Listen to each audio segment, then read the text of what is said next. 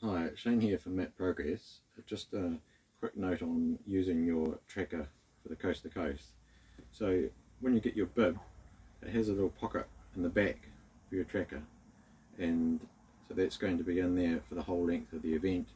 If you're on a team, you're going to need to swap it between team members potentially. Now there are two different trackers that we have. There's a Spot Gen 3 and a Spot Gen 4. So both of them work the same way pretty much.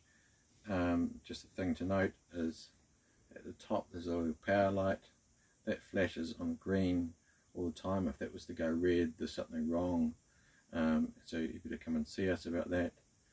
And down the bottom is a tracking light that should always be flashing. On the Gen 4 it's slightly different, and the tracking light, there's a different button. It's not a footprint, it's a little map marker, and that little light stops flashing after a while, but it's still working. If you want to get it to go again, just do a quick little press and it'll start again. Don't hold it down, otherwise you'll end up stopping the tracking. So there's also two lights across the top, a GPS and a message sending light. Ignore those, they go on and off, and it'll probably re-red at the moment because you're inside and you can't see the satellites. So the things to note about these trackers, they work the same way as far as in the bib. So stick it in the bib, you want it this facing out, so we just open the little Velcro tab at the back, push that in there,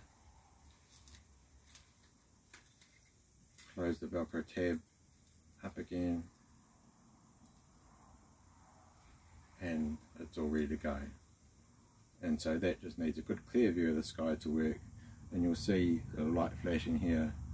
It's a good idea for you after you get to Klondike Corner, if you're in the 2-day, to get your support crew to check that, make sure that it's all working properly. If it's not, come and see me at the information tent. Thanks, and have a great race.